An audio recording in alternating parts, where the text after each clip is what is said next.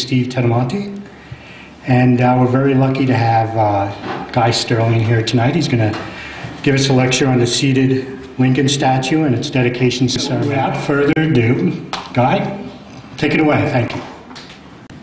Thank you. Okay.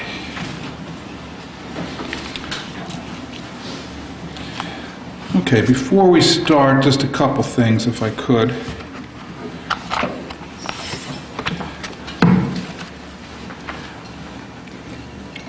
I have given several lectures in the past, primarily for the Newark History Society, and my able assistant in those endeavors has graciously agreed to participate tonight. I'd like a round of applause, please, for Amanda Dios.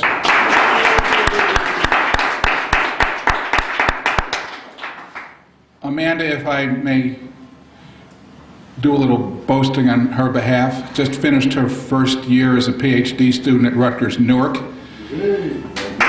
Right, okay. Perfect 4.0 average. So you're going to be hearing a lot more from this lady. Just give her a little time till she gets that degree, then there's no stopping her. Let me just talk a little bit about this. A week ago, I gave a lecture to substantially the same lecture, but this one's going to be a little bit longer and more in depth, to the school children of Newark over at the county courthouse. And I thought that was very important to do because it's the children, the young adults, who will keep our history alive and carry it into the next generations. The genesis of this project was this. About a year ago, we dedicated the statue of Justice Brennan in front of the Hall of Records, and I was part of that effort. And at the end, as I was leaving the county executive's office that day, people were shaking hands and thanking each other and kind of congratulating themselves for a good job. And they looked at me and I said, well, let's not jump ahead of ourselves here, because there is one more project that we have to think about on these grounds. And they were like, well, what's that? And because the Brennan project was very long and involved, and took a lot of time, had to raise a lot of money, reached out to a lot of people, did it in 10 months, which is pretty quick for a project of that magnitude. And I said, well, next year is the 100th anniversary of the seated Lincoln statue. And of course, they looked at me and their eyes rolled in their head and they go, oh no, here he goes again with another one of his projects. But I wasn't going to let it pass, and so I continued to press the county officials saying that something has to be done. And so we started earlier this year to talk about what would happen, and it moved along slowly, but eventually everything kind of came together.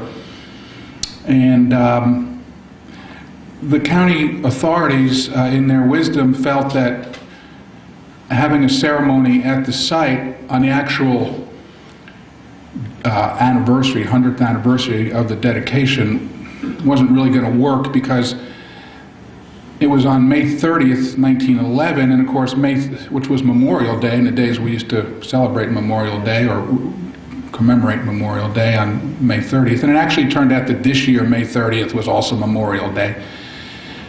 And I just didn't feel that in this day and age that they draw much of a crowd, so the county executive decided to have the event on June 8th instead, and that's what we used as our target date.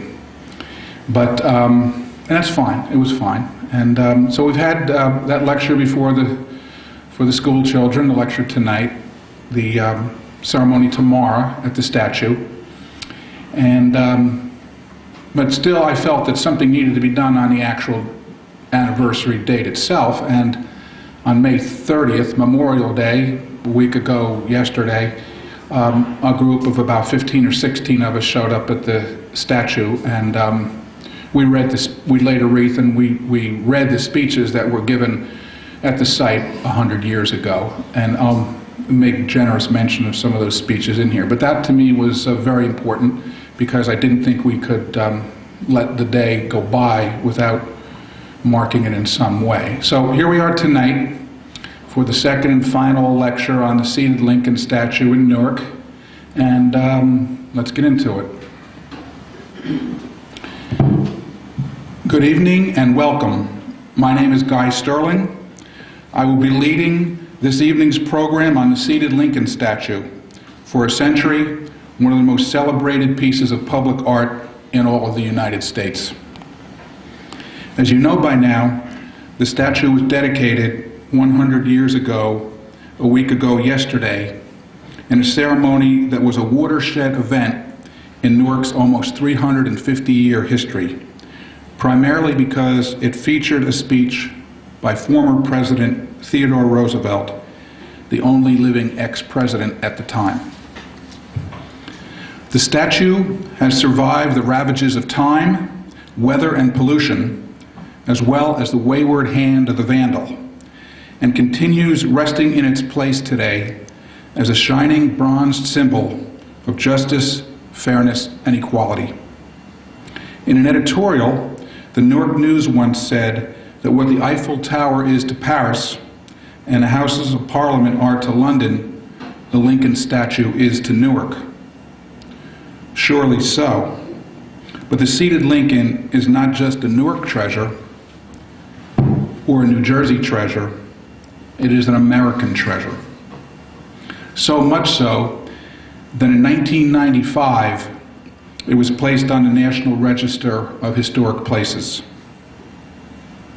Our program tonight will be divided into 3 segments. First, the people responsible for the statue and making its dedication such an historic event. Second, the dedication ceremony itself. And finally, the statue's legacy. Any discussion of the seated Lincoln statue has to begin with the man who paid to have the statue sculpted, cast, and installed. Amos Van Horn, one of Newark's greatest citizens, and sadly, a man whose legacy here has been all but forgotten. Van Horn was born in Warren County in 1840, one of 9 children. His father was the proprietor of a general store. The Van Horn family moved to Newark in 1855, but returned to Warren County during the nation's financial panic the following year.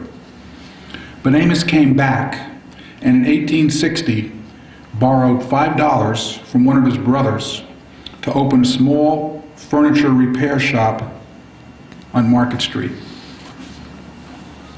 At the start of the Civil War in 1861, with the furniture repair business slowing, Van Horn opted to open a second-hand furniture store instead, and it prospered. It also was on Market Street. But as the war between the states progressed, Van Horn answered the call to duty and volunteered for service in the Union Army, selling his business for $25.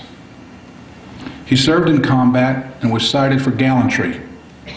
He was mustered out of the military in June 1863 and returned to Newark to start up a business again on Market Street, this time on a grand total of $200. Almost from the start, it was a success. And over the years, Amos Van Horn built his furniture retail and home furnishings operation at 73 Market Street into one of Newark's largest and most profitable businesses. As his business grew, Van Horn put up additional building space in the area of Market Street between Washington Street and what is now University Avenue. The block is still something of a home for the furniture trade. Around the turn of the 20th century, Van Horn sold stock in his company. In July 1906, control of the business passed out of his hands to a successor firm called Copperthwaite and Van Horn. Nonetheless, Amos remained active in the business as a director and vice president. In 1907, after 35 years of marriage, Van Horn's wife, the former Emma Clark Wilcox died, leaving him alone since the couple had no children.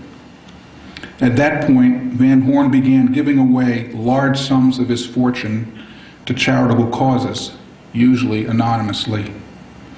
The recipients of his generosity often included some of his old Civil War comrades. Van Horn died the day after Christmas in 1908, and in his will, he left money for 3 statues in Newark, including $25,000 for the Lincoln statue. He said he wanted the statue placed either in Lincoln Park or in front of the courthouse, and left it to his executors to decide the best spot. Van Horn also said he wanted the statue named the Lincoln Post Monument, in honor of one of the 7 Grand Army of the Republic posts in Newark, to which he belonged as a charter member, post number 11. These were groups of Civil War veterans who gathered socially, but also became a potent political force in this country, lasting into the 20th century. They've been replaced today by the Sons of the Union Veterans of the Civil War, an organization that doesn't carry anywhere near the same amount of clout as its predecessor. The seated Lincoln statue in Newark, along with other statues around the country, came on the heels of the Chicago World's Columbian Exposition in 1893 that had showcased the work of many great public sculptors. It was that exposition that inspired Newark and other large cities in the United States in the late 19th century to begin embellishing their public spaces. The job of crafting the Lincoln piece in Newark fell to Gutzon Borglum, who'd already sculpted the 6-ton marble bust of Lincoln that sits in the U.S. Capitol Rotunda in Washington, D.C. Borglum was born in Idaho in March 1867 to Danish immigrants. Before moving into sculpting, he was an accomplished painter, specializing in scenes of the Old West. Borglum badly wanted the Lincoln job in Newark, but was not keen about competing for it, as a 3-member monument committee had initially envisioned.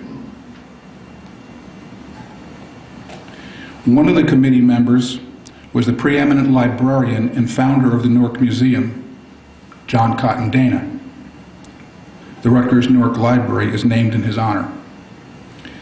Ultimately, Borglum was able to get the commission by submitting a model for the statue that was approved almost immediately. Borglum's friendship with Ralph Lum, a prominent Newark attorney and chief executor of the Van Horn estate, was key in Borglum getting the commission for the Lincoln statue. Borglum was given the commission in 1909, right after he had been awarded an honorary master's degree from Princeton, bestowed upon him by its then president and future president of the United States, Woodrow Wilson. A series of gargoyles that Borglum sculpted in the early 20th century can be seen on the class of 1879 dormitory at Princeton.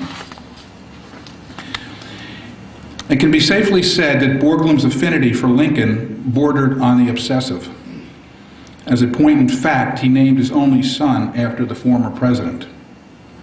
For 2 years, Borglum immersed himself in the Lincoln Project, studying everything about the former president he could get his hands on and talking to anyone who could give him a perspective on Lincoln that he wasn't aware of or had overlooked. Borglum also took exacting measurements of one of Lincoln's life masks, learning it by heart. Lincoln had 2 life masks made, one completed in April 1860 and the other in February 1865, just before his assassination.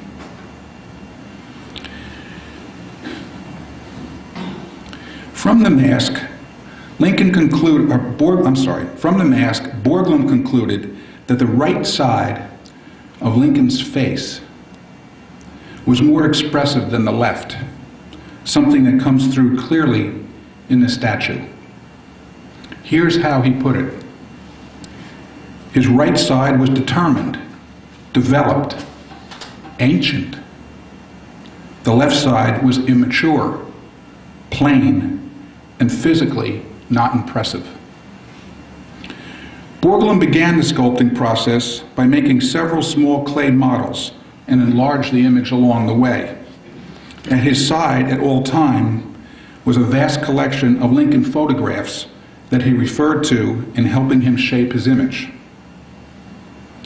He completed the clay model for the statue at his studio on 38th Street in Manhattan. It was one of the last works he finished there before moving his sculpting operation to the countryside outside of Stamford, Connecticut, a place he called Borgland. The Lincoln sculpture, 1 1/2 life size, was cast by the Gorham Manufacturing Company of Providence, Rhode Island, as one piece, as opposed to having it cast in multiple pieces and welded together.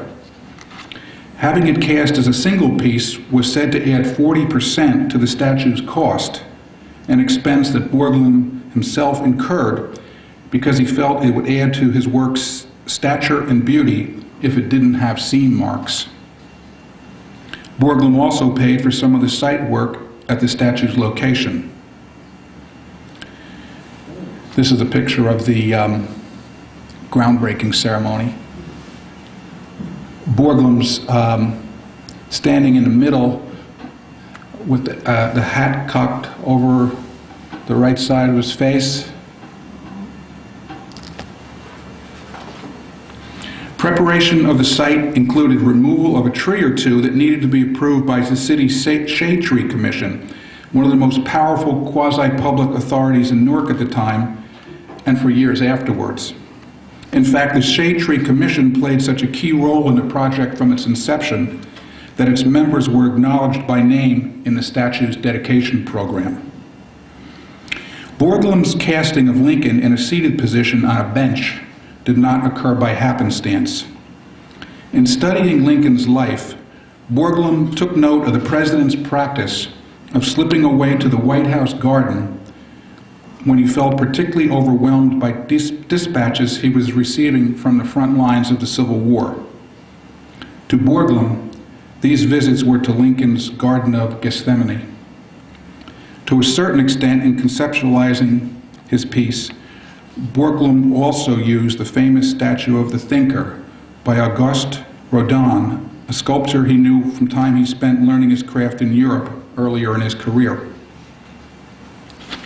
This is what Lincoln had to say about what he was trying to capture in his seated Lincoln piece. The Lincoln I have endeavored to portray is not thinking about himself or about anything that will be of advantage to himself. His mind is engrossed with the vast responsibilities that have weighed him down. The third major player in the history of the Lincoln statue is, of course, Theodore, I'm not keen about being called Teddy, Roosevelt, the 26th President of the United States who took office at age 42 upon the assassination of William McKinley and was elected Commander-in-Chief in 1904. Roosevelt was an historian, a noted conservationist, governor of New York, a war hero, a Medal of Honor winner, and the first American ever to win a Nobel Prize, his for peace.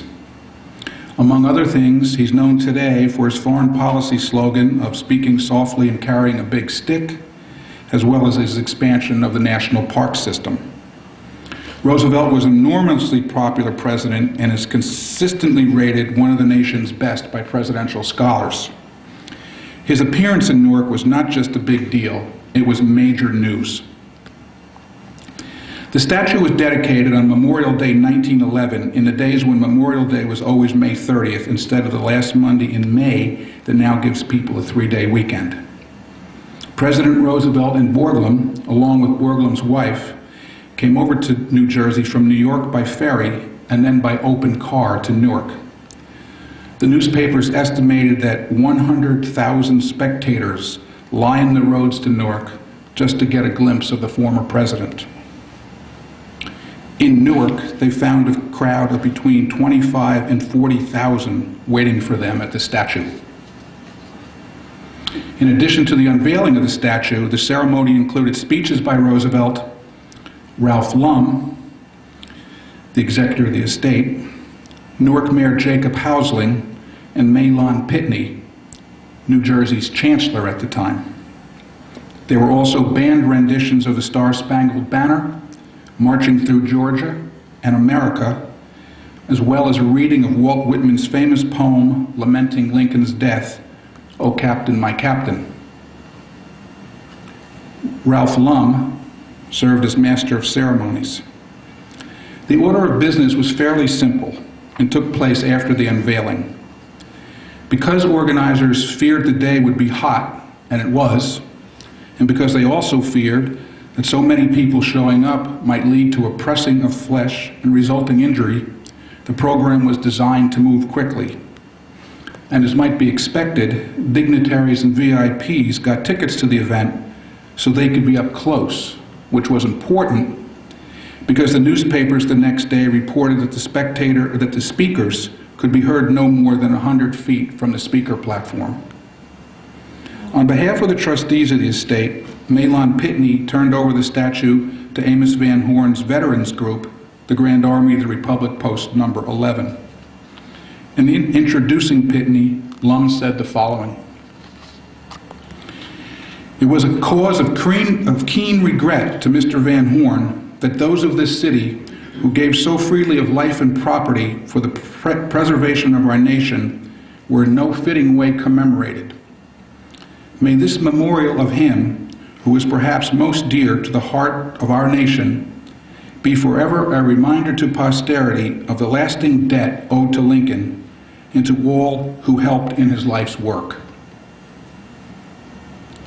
And this, in part, is what Pitney had to say in his remarks.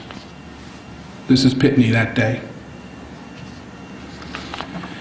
"The statue speaks and will speak to many men with many voices. One may not confidently interpret its meaning for another. But to me, it seems that the artist has pictured the great president alone with his thoughts, not far removed from the hurry and hustle of his environment, but for the moment undisturbed. During a stroll along some secluded path for the rest of the mind and exercise of the body, Mr. Lincoln has paused here and seated himself in an unstudied, negligent pose. Even in the moment of his abstraction, some of the manifold duties of office obtrude themselves. The sense of care, of responsibility, of burden comes back. The problem of the hour insistently claims attention. The lines upon the face deepen. The pensive look comes into the cavernous eyes. The rapt spirit, oblivious of the wearied frame, searches for the proper solution. As yet, no satisfactory answer has been found. But the face manifests a serene confidence in the ultimate triumph of the cause to which this life is dedicated, founded upon the righteousness of that cause, the good sense, the patience, and patriotism of his people, the courage and devotion of his soldiers and sailors, and the guidance of divine providence." Immediately afterwards, Pitney spoke. Immediately after Pitney spoke, Post number 11 turned the title to the statue over to the city, with President Roosevelt and Mayor Housling accepting. The ex-president spoke first, and his was the longest of the day's 4 speeches, lasting from 15 to 20 minutes, and delivered, from what I can tell, without benefit of any notes. His words were quoted verbatim in the newspaper the next day, and they've been reprinted in any number of places since then. Much of the early part of the speech was directed to the contingent of Civil War veterans who had gathered for the occasion. "You warred for the Union of the American people," Roosevelt told these veterans. "You warred for the abolition of slavery throughout the world, for if it failed everywhere else, if it failed here. You warred also for the success of genuine popular government throughout the continents and the hemispheres." But he also spoke to a larger audience in saying that Lincoln had rallied Americans by appealing to their sense of duty rather than to their rights. And it was this sense of duty that Roosevelt insisted should continue to inspire Americans to support just causes, just as it had the veterans of the Civil War. Roosevelt said this: "The true way in which we, the men and women of today, can show that we do in our souls, and not merely with our lips, pay homage to the men of the mighty past, is to face our work, our duties today in the spirit in which they faced their duties." He concluded by calling on all Americans to, this is a quote, "dedicate ourselves to the service of the ideals for which this man," meaning Lincoln, "stood, and that we prove our faith in him and his teachings, not merely by praising him for what he did in facing the issues of a buried past, but by working in his spirit of love of liberty, of love of justice, of insistence upon order as the handmaid of liberty and justice." Hausling ended the speeches with a note of thanks to the executors of Van Horn's estate, members of the Lincoln Post, and also to Borglum, saying of the statue to the sculptor, "Here is Lincoln as he was in life." And in a bit of revisionist history, since Newark had not voted for Lincoln in either the election of 1860 or 1864, Hausling added, "In no city of the country could a statue of Lincoln be more appropriately placed than in Newark." The unveiling of the statue was the culmination of a massive Memorial Day parade that had been held in Newark for many years, and for many years had featured the city's Civil War veterans. The Newark Evening News, which put out an edition the afternoon of the unveiling, estimated that the parade's procession numbered 5,000 marchers. No figure of the Civil War veterans was given, but the paper did note that their advancing age and ever-increasing infirmities had taken their toll. Their depleted ranks told the story of time, as did the faltering steps of some of the marchers, the Newark News reported. It was the smallest number of Civil War veterans yet in any annual parade here. Some who insisted upon marching were so weak that they had to be assisted by their more stalwart comrades or by their sons. Despite this, the Civil War veterans maintained their position of prominence in the parade and did so in Newark until they were no longer able to march. Let me say one last thing about the size of the crowd at the dedication before I turn my attention to the statue's legacy. At the time, Newark was a thriving, growing, industrialized city that was still industrializing and on its way in a few years to reaching what many scholars consider its peak period. In terms of population, Newark was larger then than it is today, and many of the city's residents in 1911 were newly arrived immigrants. According to the newspaper accounts, the presence of the immigrant population added greatly to the crowd's numbers at the unveiling of the Lincoln statue in 1911. The feeling being that somehow these people believed they could strengthen their ties to their new adopted homeland by participating in a ceremony honoring someone as prominent as Lincoln and in seeing up close a former president, and the only living one at that. Both before and after the dedication, the newspapers reported, many parents with children in their arms or at their side approached Roosevelt just to have him touch them, almost as a rite of naturalization. And the paper said he accommodated them all.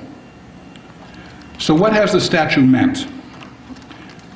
For many years, the seated Lincoln was the focal point in Newark of an annual commemoration of Lincoln on his birthday, February 12th, a tradition that unfortunately has come and gone.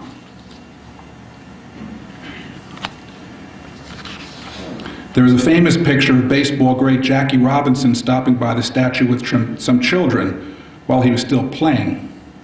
One of them is Roy Campanella's son, up at the top. What's not so well known was that the visit came on Newark's observance of Lincoln's birthday. The statue has also served as a backdrop or prop for an untold number of aspiring actors and actresses seeking publicity and politicians looking to make a connection with the Lincoln mystique or to Newark. This is a photograph of former Newark Congressman Peter Rodino taken at the Lincoln statue in 1989. This is another one that was taken on St. Patrick's Day of 1990. This is Tom Giblin, president of the Freeholder Board at the time. To the left, seated was Phil Keegan, who was the chairman of the State Democratic Party, and behind him was Tom Barrett, who was the spokesman for the Freeholder Board in Essex County. This statue has been featured on the cover of magazines. This was the cover of Collier's magazine, no longer in print, that they used. Has been used in ads. This is the Newark. This picture was kind of manipulated a little bit to put the buildings in the background, but this is the Lincoln statue that the Newark Sunday Call used on the cover of its magazine section. It's been used in ads. This is a picture of the Lincoln statue that was used in an ad for DuPont pigments. There was some text alongside of it that I didn't include, but this was the photo that was used in the magazine ad. And it's been dusted off when a newspaper editorial needed a visual symbol of equal justice under the law. This is a picture of the statue that the Star-Ledger ran when the United States Supreme Court released its famous decision in the Brown versus Board of Education case in 1954. But probably most of all, the statue has been a place where parents for every generation of Newarkers since the piece was installed a century ago have brought their children to play, to be photographed, or to get a quick history lesson. My father, who's here tonight, remembers his mother bringing him to the Lincoln statue to share in the glory and promise of America. He is but one of tens, if not hundreds of thousands of children to have had that experience. And you know what? Many of them remember that moment for the rest of their lives.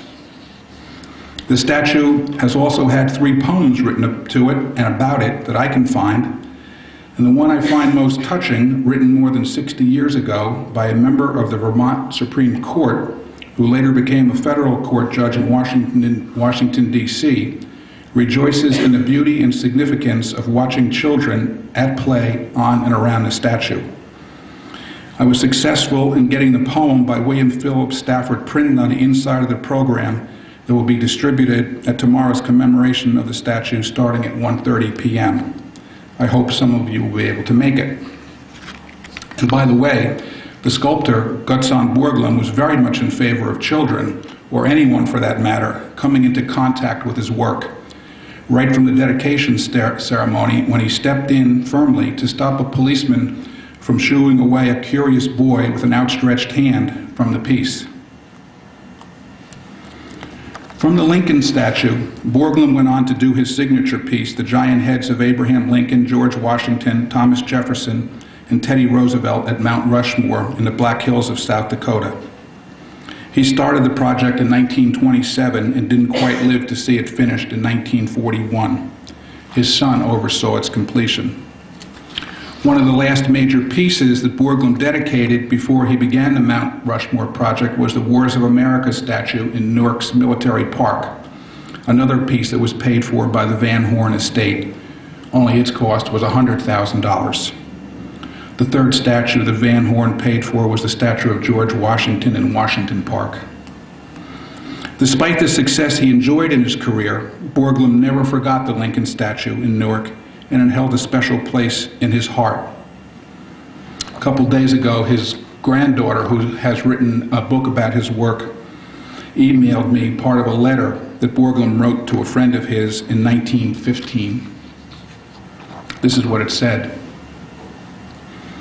I was determined to try the experiment of creating a piece of museum sculpture for the public square instead of the conventional monument and see what happened. I am pleased to say it has been a complete success. I don't think I have got a statue in the country as a piece of art that my conscience reverts to and my heart reaches out to surround as naturally and as often as the Lincoln statue. From the accounts of both Ralph Lum and Borglum, Roosevelt left the dedication ceremony that day in Newark so enthused by his reception that it played a large part in convincing him to run for the presidency again in 1912. For those who remember their history, Roosevelt challenged William Howard Taft, the man he had anointed to succeed him as president in 1908, for the Republican nomination for president in 1912. After failing to get the Republican nomination, Roosevelt ran for president as the Progressive or Bull Moose Party candidate and got more votes than Taft, the sitting president, but losing to the Democratic candidate, Woodrow Wilson. It was the best showing by a third-party candidate in the history of the United States presidency. Roosevelt's plans to seek the nation's highest office again once more in 1920 were dashed by his death in 1919 at age 60. But he too, throughout his life, continued to have thoughts of the Lincoln statue and his visit to Newark that day in 1911. In writing a friend, he said the following, and this also is from Borglum's granddaughter. "Let me say, the more I see of that statue of Lincoln, the greater I regard it as a work of real art, the lofty soul of a great man expressed as only a genuine artist could express it. I am very glad to have had a chance of being connected with this dedication." Another interesting sidelight to the unveiling ceremony is that of Chancellor Mahlon Pitney, who turned over the statue to the GAR post from the Van Horn estate. He was nominated by President Taft in early 1912 to serve as an Associate Justice of the U.S. Supreme Court. He was confirmed and served on the High Court for a number of years. No doubt this was done with the presence of Woodrow Wilson in mind, but perhaps the overwhelming reception that Teddy Roosevelt got in Newark on Memorial Day 1911 played a part in Taft's decision as well. Could it have been that Taft was thinking he could kill two birds with one stone in selecting Pitney for the High Court, countering Wilson, but also countering Roosevelt in a state that was up for grabs in the election of 1912? And by the way, law firms bearing the names of both Mahlon Pitney and Ralph Lum continue in existence in New Jersey today. Day Pitney in Florham Park, which incidentally was Justice Brennan's law firm as well at one point, and also Lum, Drasko, and Positan in Roseland. So the seated Lincoln statue is celebrating its 100th anniversary. For the record, it is not the only seated statue of Abraham Lincoln in this country. Some places even have copies of ours, Boise, Idaho being one of them. In the mid-1970s, the people at Mount Rushmore even wanted to pay to have Newark's statue wrapped up and flown to South Dakota to be duplicated, offering to have the statue refurbished in return. Thankfully, the offer was turned down because who knows if it ever would have come back. Beside the giant statue of Lincoln in the memorial that bears his name in Washington, D.C., the one in Newark is probably the best known. This simple image of Lincoln sitting on a bench, his right hand resting on the bench to provide support, the left folded across his lap, and his patented stovepipe hat resting beside him, has survived the test of time and seems likely to survive as a national icon for as long as Lincoln is revered. Bronze replicas and engraved photographs of the statue were sold in Newark department stores right from the time of the dedication. Over the years, the image of the seated Lincoln has also appeared on postcards, bookends, medals, pins, buttons, plates, and medallions. We can only hope that future generations will appreciate it and look after it so that it will not just last another 100 years, but for hundreds and hundreds of years to come.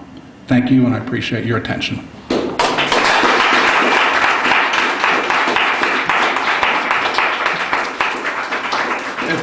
If anyone has any questions, I'll do the best I can to try. Thank you very much, Guy. As usual, your dedication to the history of Newark is well received. Thank you. Probably would have not been done by anyone else, including this and the fire commemoration, the Branham statue, all of which I think the city as a whole should congratulate you on all of those achievements. I'm interested in, I suppose maybe it's a book, the transformation of the attitudes of Newark from the pre-Civil War era, where the sympathies in Newark were, I guess, mercantile as far as the business they did with the South. Obviously, as you mentioned, Lincoln was not favored here in the elections. Up to the 1911 were obviously things that turned around completely, given the evidence of the huge crowd that attended this. Do you have any brief thoughts on that? Well, you know, actually, that subject was taken up quite expertly at the Newark History Society last program, which focused on the 150th anniversary of Lincoln's visit to Newark in February of 1861. And it's very true that Lincoln was not a popular figure here. In fact, it was mentioned in that presentation that when Lincoln came to Newark in February of 1861, just back up a little bit, and I'll repeat a little bit of what was said the other night. It's not my research, but it was someone else's, and I hope my memory serves me right. Gail, maybe you can help me out here if I'm not fully correct. But Lincoln, after Lincoln's election in 1860, he went back to Springfield, Illinois. And the inauguration in those days wasn't as quick as it is today. He wasn't inaugurated until March of 1861. And there was still some question, even though, you know, he thought he had the votes, enough electoral votes to win, it was a question of, you know, was he really going to get them when the electors actually came to cast their votes? So Lincoln kept a very low profile in Springfield, and until he actually heard that, you know, he had been elected president. Something that didn't happen, you know, for weeks after the election. So he goes to Springfield, and in deciding, in going to Washington for the inauguration, instead of going right from Illinois to Washington, Lincoln took kind of a very circuitous route and came through Ohio, Pennsylvania, up through upstate New York, down to New York City, and that's when he crossed the Hudson to come to Newark. He took a train from Newark, stopped in Elizabeth, Rahway, New Brunswick, and then went to Trenton, where he gave a speech to the New Jersey State Senate, which I thought the state Senate commemorated this year, and I thought was a very fitting event. But he told people, Lincoln was not, Lincoln had relatives, distant relatives who had come to New Jersey and had lived in New Jersey. They had lived in Monmouth County, so he did have some connection here, but he was not really fond of New Jersey. He didn't want to, he never spent much time here, didn't have a whole lot good to say about it, and he wanted to make his trip here very quick. And he told the people along the way that he didn't want to speak, he didn't want to say much, he just wanted to kind of come through. And I think one of the things that was most telling about his trip to Newark, he came through what they called by train, to what they called the Upper Depot at the time, took a carriage ride, a procession that went down Broad Street. He got on another train at Chestnut Street that took him, you know, down through the other cities to Trenton. And I think what I got out of the presentation the other night was most telling, that somewhere along the procession line there was someone had hung an effigy of Lincoln, and with a sign that had a very offensive, racist remark attached to it. So Lincoln was not a revered figure here, but then when he was assassinated in 1865, his body was brought through Newark on the way to, you know, to lie in state in New York, and apparently there was a fairly big outpouring. So I don't know if attitudes had changed over that time or because of his death, but Newark did have very strong ties to the South, commercial ties. And leather, cotton, and, you know, people here, the business community, felt that Lincoln's election could threaten that business. And, you know, but it just wasn't in Newark. Lincoln didn't win the vote in New Jersey either in either election. In the first, if I have my history correct, in the first election he got no electoral votes, and in the election of 1864 he got a few. So yes, you're right. There were strong, Newark had strong business ties to the South, and as a result, Lincoln was not a particularly popular figure here, and you know, some of that attitude was expressed on his trip here. But then again, there were, you know, Mr. Van Horn was, I think, a prime representative of the other side of the coin, which is that, you know, people did think that they were fighting for the preservation of the Union, and they were ready to go out and die for it. Someone else, Gail? I just wanted to ask you if Lincoln's son Robert was alive at this time, and if there was any thought of inviting him if he was, or if he was told, or... I believe he was alive, but he was not here. And I don't see any mention in the research that he was invited. He was a good friend of Borglum's, though. But I don't know if he had, you know, maybe Memorial Day was a day for him to be somewhere else rather than here. I don't really know, but there's nothing in the research material that talks about Lincoln's son, Robert. And was Housling himself a Republican? Housling was a Republican. Housling's kind of a weird figure. He had been sheriff of Essex County before he became mayor of Newark. He was basically a front man for the business community in Newark. Lived on High Street. Very much liked being mayor. Very much liked walking down the street, having people acknowledge him as mayor. So much so that after he left the job, after he was no longer mayor of Newark, and he was out of the limelight, he actually committed suicide by stabbing himself to death because he just, according to his wife, I've read the articles in the paper, he just couldn't stand not being in the limelight anymore. Which seems like a pretty vicious way to end things if you're, you know. But, you know, you know, I mean, he very much was a man who was you know, a vehicle of the business community at the time. To some degree, I think you could say that Gottfried Kruger kind of was instrumental in running Newark at the time, but there were any number of other businessmen. They had a business commission at the time that kind of orchestrated how the city business would be run, and Housling was their guy. Yes, sir. Did I hear you correctly, Mr. Lincoln was instrumental in Mr. Borland getting the... Mr. Lum, Ralph Lum. Oh, Ralph Lum. Yes. Over Mr. Daniels' design. I'm sorry? He was instrumental in getting the... Ralph Lum, the executor of the Van Horn estate. Ralph Lum was a friend of Borglum's.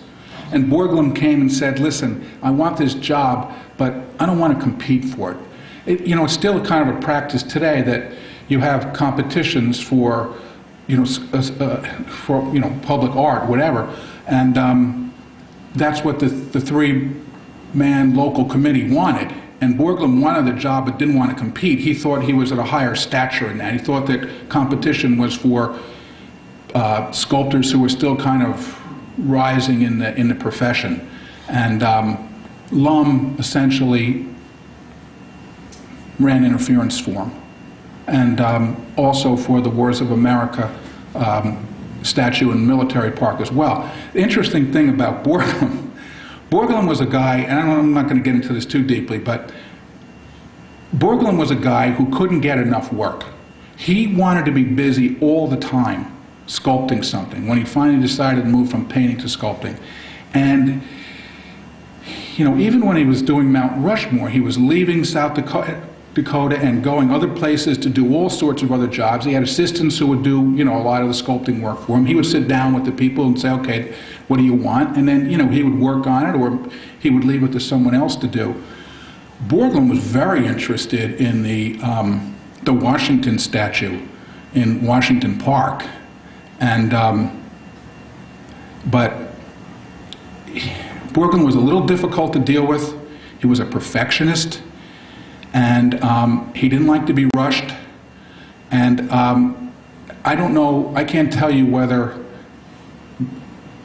you know, the people who chose the sculptor for the Washington statue said, you know, he just can't cram this into a scheduler as well, or whether Borglum realized that himself, but he didn't get that job. And it was probably a good thing, because maybe the Lincoln, he would have rushed the Lincoln statue and it wouldn't have been what it became. I'll also say this is in the research material from the Lum law firm, and the Pitney law firm, they obviously know the Supreme Court connection. I don't know that they're all that familiar with Mahlon Pitney's connection to this particular event, but the Lum firm is very cognizant of Lum's connection to the Lincoln statue. I've had contact with them. They have photographs of it. You know, Ralph Lum was a very, very prominent attorney in Newark, and became president of the State Bar Association, I'm thinking sometime in the late 30s or 1940s, argued any number of cases before the United States Supreme Court. Ralph Lum was a guy who, if he took a case, you pretty much knew he was going to win because of who he was. And I say that firm is, you know, knows very much of Lum's connection to this event, and is proud of it, and kind of puts it out there. Yes, Joe. Guy, I just wanted to impart this information. If you go down New Jersey Railroad Avenue, near Penn Station, there is a street called Lum Lane. Okay. So even got a street named after him in Newark. Yeah.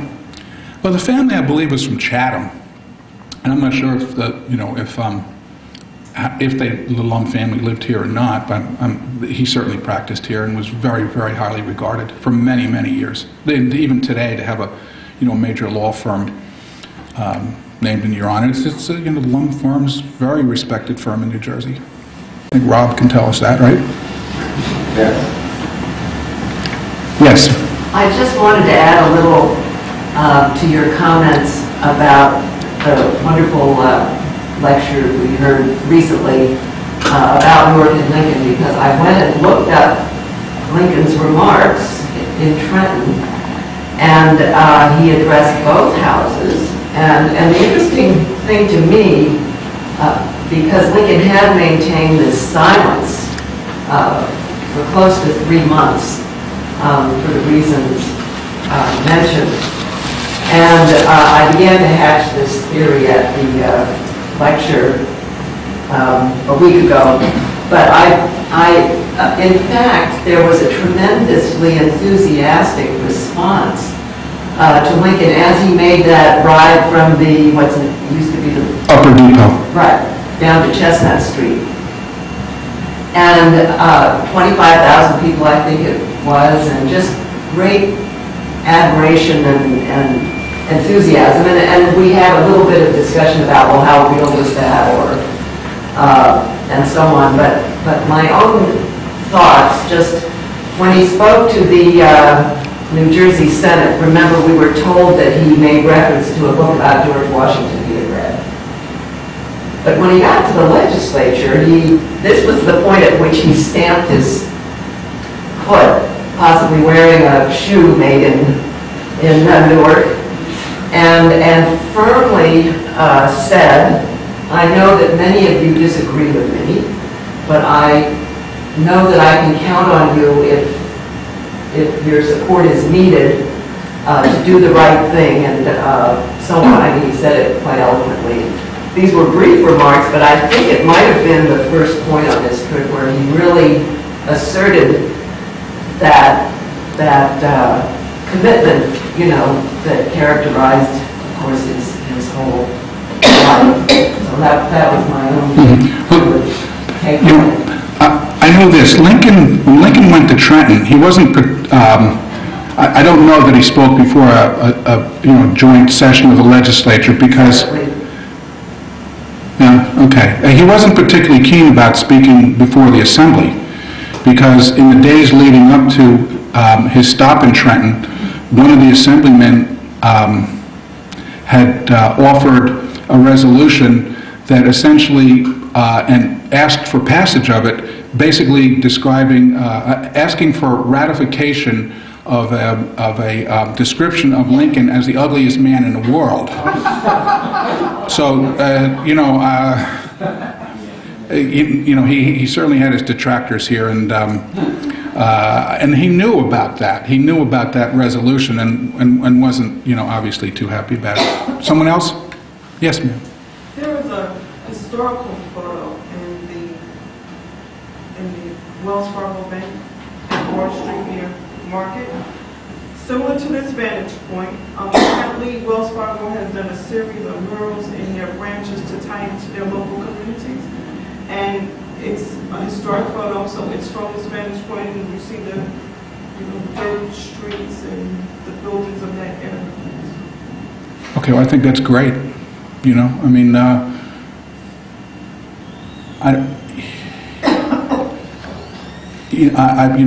library has, these pictures, not the newer pictures are pictures that I had taken, but the archival photos are all in the library, and I think it's great that anyone in the city, any business, any school, whomever, I don't know if the Lincoln School in Newark has anything connected to Lincoln at all, but I think it's great when this statue is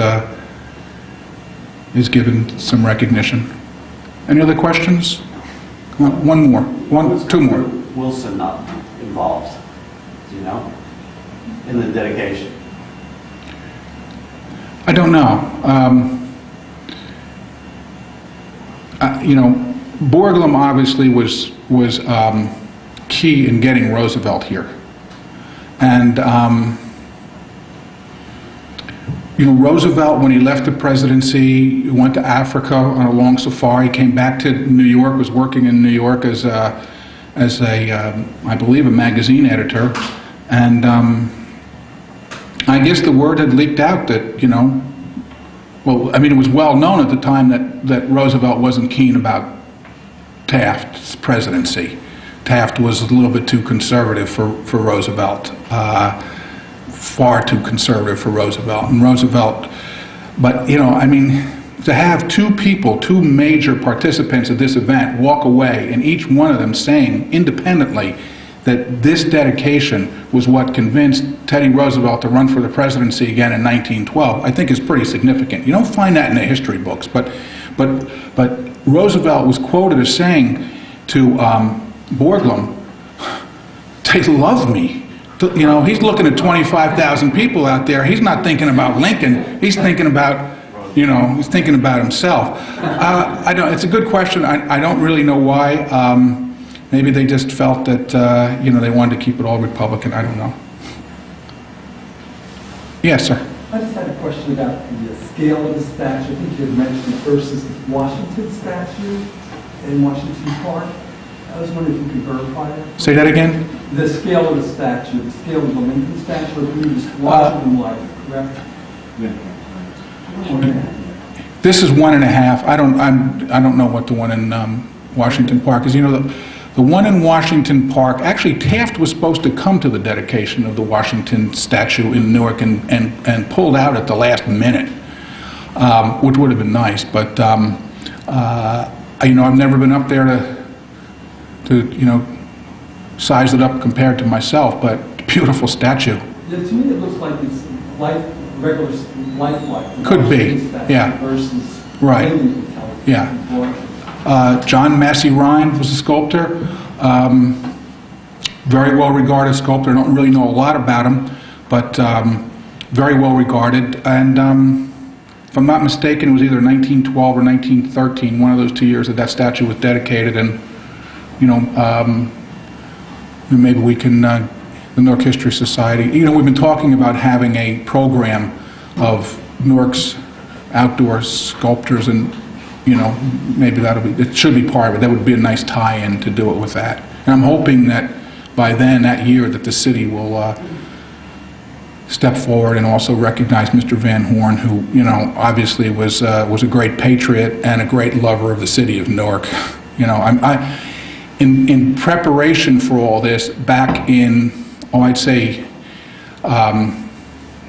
January, February, I did some exhaustive research to try to find if there were any Van Horns, if the family had any descendants anywhere in New Jersey. And I even wrote letters to a couple of the genealogical societies out in Warren County, and the little town where he grew up is not in existence anymore. It's just like, you know, I know there's probably somebody out there who's, you know, distant nephew or who knows what, but I tried to find them just to see if they are aware of the connection, and I haven't had any luck yet, but I'm hoping to continue, but I'm not really thinking that that's going to lead me anywhere great, but it'd be nice if he were remembered somewhere. And by the way, 73 Market Street is, and I can't tell you it's the same building, but there is still a 73 Market Street. It's an art gallery right in among that row of furniture stores. So he was in there, and also he built some buildings behind it. He was, you know, he was there at the right time with the kind of business that Newarkers wanted, that as the city was growing and thriving and people were looking to, you know, people were building homes and furnishing homes, and you know, he was at the forefront of that business, and you know, became very prosperous and wanted to give something back, and I think he certainly did.